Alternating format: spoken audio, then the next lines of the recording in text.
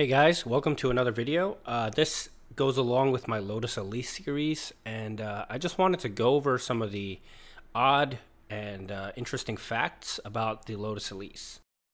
So, out of all the combinations of the Lotus Elise, whether you're driving with no top, or the soft top, or the hard top, in my personal opinion, and a lot of others, the hard top looks the greatest. But the only problem is there's no place to store it in the car. It is removable, but the thing is, if you're driving around with the hardtop on, you're essentially running it in a coupe or that kind of roadster condition because there's no place to put it in the car. Unlike a Corvette where you can put it kind of in that trunk area under that back hatch, there's no place in the Lotus Elise to put the hardtop. All right, next. The body of the car is made of fiberglass, but it's in a lot of large pieces, so it makes these minor bumps mean a lot of large damage to fiberglass structure, and typically you'll have to replace the entire clam front or back if you have a minor fender bender. Speaking of which, there was a federal exemption for bumpers that Lotus obtained for the United States for import. And yeah, so you don't want to get in a fender bender with one of these cars.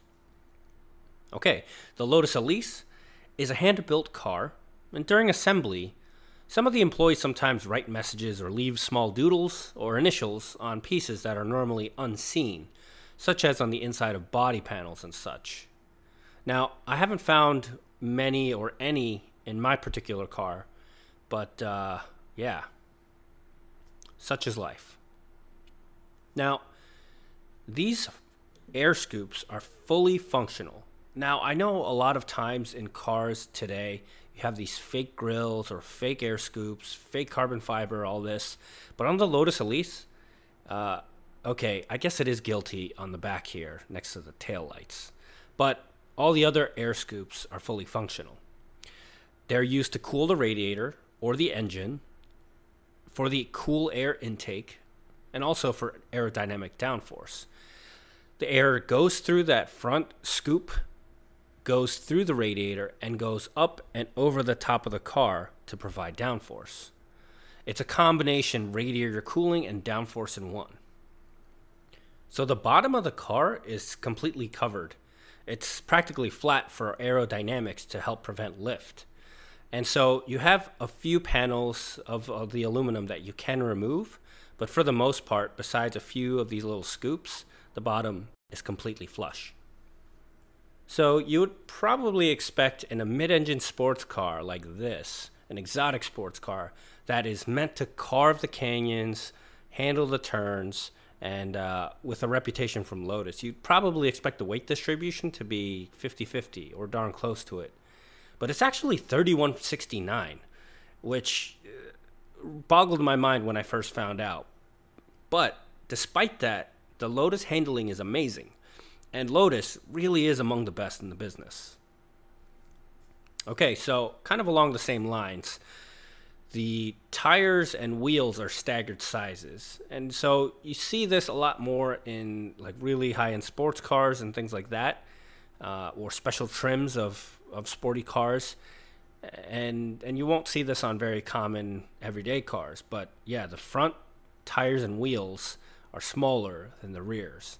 This kind of makes a interesting tire wear condition where the front tires will last almost 3 times as long as the rear tires, and I can attest to this as my rear track tires, I have to replace them almost 3 times as often as the front tires, and almost about 2.5 for street tires.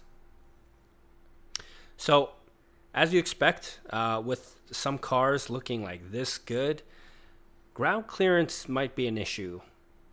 Stock ground clearance of a Lotus Elise is only 5 inches, and this makes it pretty difficult to drive in poor road conditions where there's lots of potholes or steep curbs and big speed humps.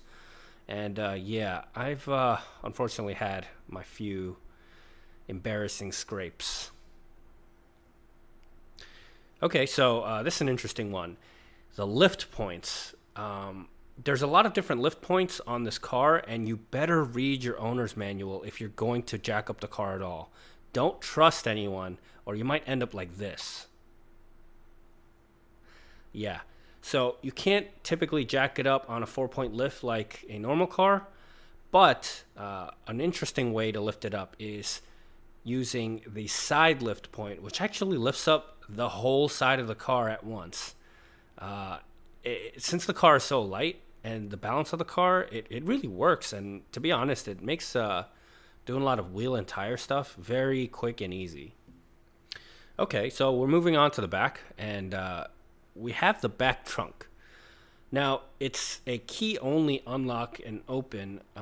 You have to insert the key and turn it to open the trunk.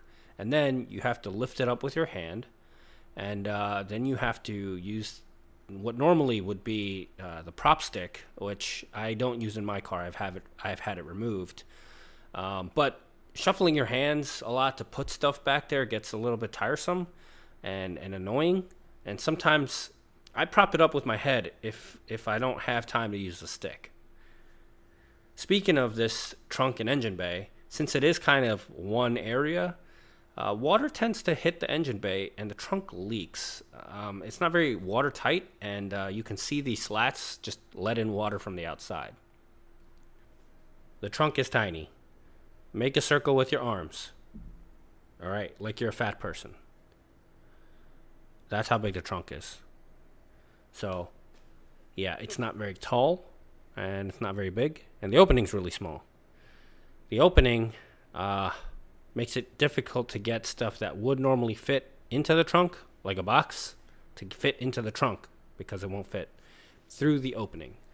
Now, I have, and I can confirm that you can fit a 12-pack of beer, and actually up to 4 in the trunk if you're pretty good with this, with the Tetrising. And a normal regulation size basketball can fit under there, and certain track helmets will fit sideways.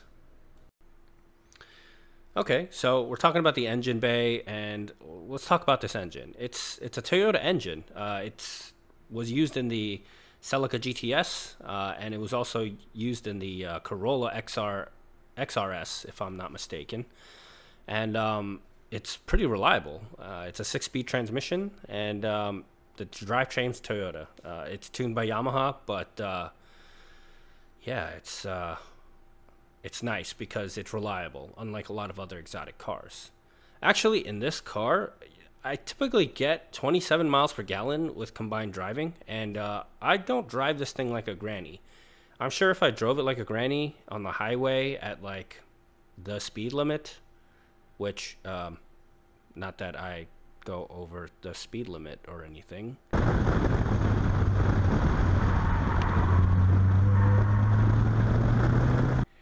But anyway, yeah, I get around 27 miles per gallon, and that's using the recommended premium gas. It is required to put 91 octane. Okay, let's go to the doors. The Lotus Elise has some weird doors, and to be honest, most people have no idea how to open the door once they get to it. They expect some sort of door handle on the underside, and there is a little bit of a grip there, a little place where you put your fingers. But then they just tug at the door, thinking it's a Corvette. Ha, just kidding. Yeah, so to open the door, you have to look at the keyhole, and if it's in the horizontal position, you can open it. If it's in the vertical position, it's kind of locked in that it doesn't activate the latch for the door to open it. So you just push it in with your thumb and pull it out. Now, this car actually does have power locks as well as that manual key lock. And so you can lock the door and arm the alarm, which uses a microwave sensor to detect motion. But it tends to go off really sensitively. And so I don't like to use it all the time. In addition, since it's a redundant alarm system and lock system, it gets kind of annoying if you kind of forget like which ones you did. Anyway, continuing on. Getting in and out. All right, this is one of the most annoying parts about ownership of the Lotus and a lot of its other stablemates is getting in and out. The car is built with an aluminum tub structure, which is just extruded aluminum and bonded together, basically epoxied together. Yeah, it's just glued together. So while this seems really ghetto and unsafe, it's actually a really, really strong and light crash structure. And unfortunately, this means that these giant side sills reach really high, and so getting in and out is a little bit of a challenge sometimes. Yeah, it's pretty hard not to look like an idiot getting in and out. All right, so power windows are actually an option in this car. So yeah, that's kind of embarrassing because power windows are pretty much standard in every common car except for the lowest bottom of the barrel models. But I guess Lotus can get away with it because it saves weight by not having power windows. But anyway, power windows. There's only one power window on each door, and you can't access or lower and adjust the window on the passenger side from the driver's side. Well, actually you can, because you can reach it. Yeah. All right, so starting the car is a little different than a lot of other push-button starts. In most cars, you just tap the brake and press the button once, and it whirs into action. But in this car, it's a little bit more old school, in which you actually still need a key. It's not keyless, so you put the key in, you put it in the on position in the 2 clicks or whatever, and then instead of cranking it, then you can push the start button. But it's not a one-touch. You actually have to hold it down while the starter goes until it has started the motor and cranked it over. Okay, so we have the rear view mirror. It is too big for this car. Unfortunately, this is one of the parts bin pieces, and yeah, it's just simply too big. If you look in it, the sides of it are blocked by the seats, and the top and the bottom portion is just the rear window is tiny. So there's a very small square that you can see through the back in this car, and the mirror is just too big, which really stinks because the front glass real estate is not that big as well. So yeah, it does obstruct your view a little bit. Now there are some aftermarket mirrors that you can get to replace it, but I just haven't chosen to do so. And so yes, big mirror. Oh, while we're up here, we have these silly visors.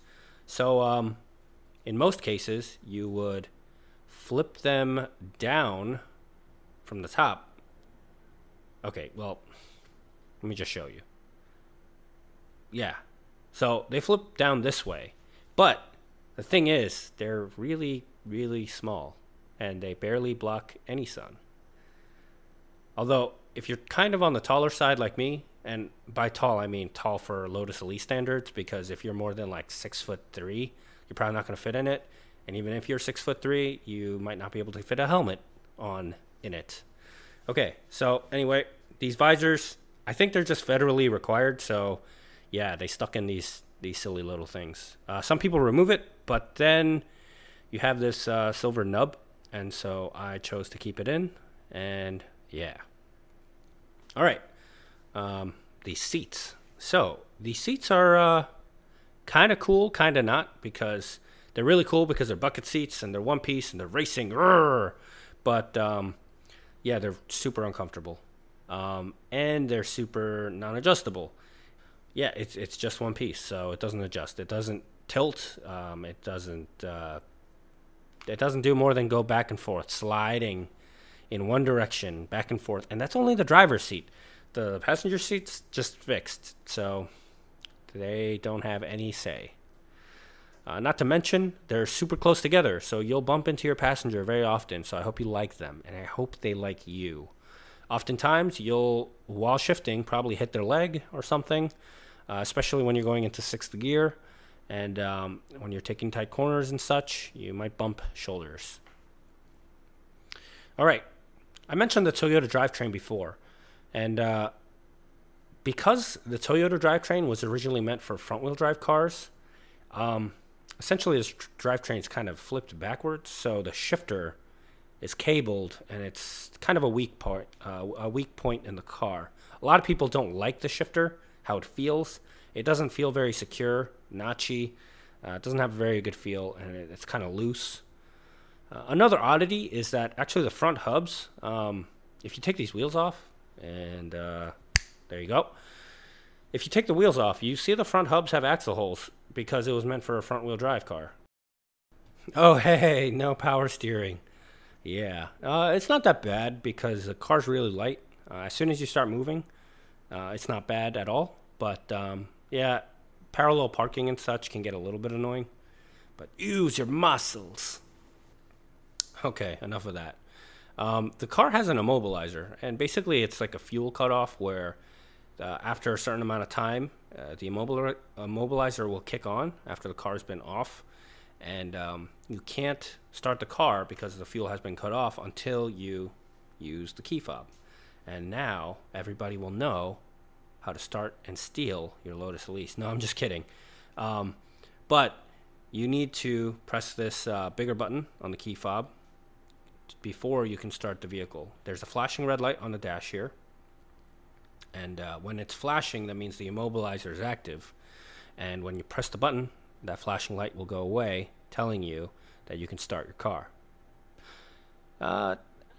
That light actually has another purpose, which is that light will come on and actually limit your throttle to a lower RPM limit of around 6,000 RPM if the engine coolant has not warmed up sufficient. That's kind of a smart implementation, because you don't want to blow your engine up because you're going too fast too soon before the engine has a chance to warm up. So the normal red line is almost 8,250 or 8,500 RPM, but yeah, the second camshaft profile doesn't engage until usually for stock cars after 6,000. I think around 6,250 RPM. So not allowing you to hit that second camshaft before the coolant and the oil has warmed up is probably a very smart engineering move on their part. One last thing, just look at this RPM gauge. You got the 1, 2, 3,000 RPM real close together, and then the rest is normal. So yeah, that's all of the odds and ends on the Lotus Elise that I could find. I hope you guys enjoyed that video, and hope you stick around and check out some of my other videos. See you guys next time. Peace.